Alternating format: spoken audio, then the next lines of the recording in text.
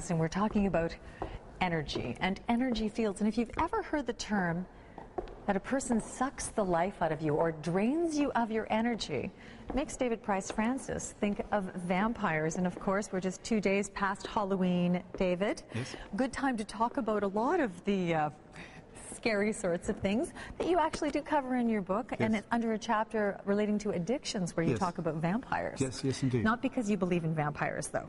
No, well, not physically. I don't believe that vampires exist physically, but they certainly exist energetically and have been known about for thousands of years in that way. In the Middle Ages, they referred to as names like succubus and homunculi and very strange names. There was a guy called Bram Stoker, just in the beginning of the Victorian era. He wrote the first Dracula book. He was trained in energies. He was a member of an esoteric society, and he learnt about energetics. And he put some of the knowledge about lower energies and how they work into the vampire stories. They became part of the ethos. So the symbology of the vampire is actually very profound from an energy world standpoint. Example, vampires can't see themselves in the mirror. That's because they're energies. They don't exist physically. Vampires don't like holy water. Holy water is charged water, which has a high electrical charge. Low energies don't like being in the presence of high energies. They run away. Another example, when it's like, whoa, back, vampire, you know this thing? The cross? The cross. The cross originally is a symbol for the planet. And silver energy is one of the most potent energies to do with planetary nature. So they put a silver cross, specifically. And the silver and the cross were representing forces that are too high for the vampire. Other very interesting things. Vampires are associated with the full moon. Full moon is the time when it's like the Halloween celebration only 2 days ago. When there's that orange and black celebration of Halloween, it was a window. It was the end of the Celtic year, the last day of the Celtic year.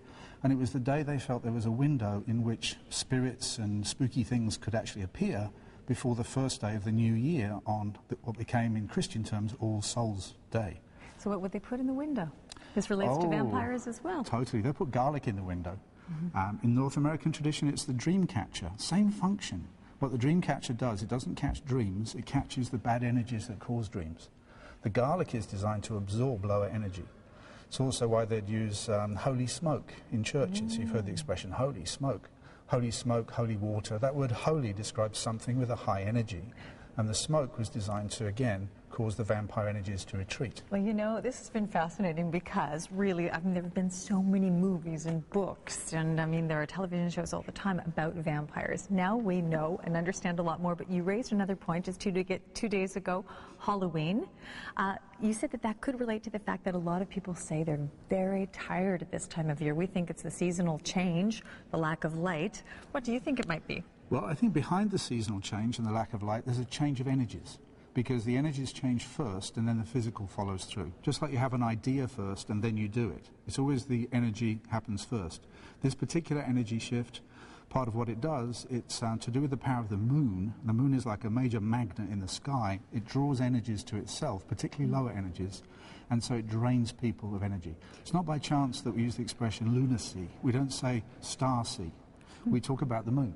And vampires are associated with the moon and Halloween and full moon and werewolves at full moon. All that stuff is usually about the moon. Well, you never know how broad the topics are going to be when you embark on an Energy Worlds conversation with David Price Francis. When we come back after the 12:30 news, we're going to talk about clearing energy, and it's sort of what feng shui is about, but David's going to approach it in a different way, and you may ask yourself different questions when you're in church. Why do the church bells ring? Why do we burn frankincense? We'll be back after the 12:30 with more of David Price Francis.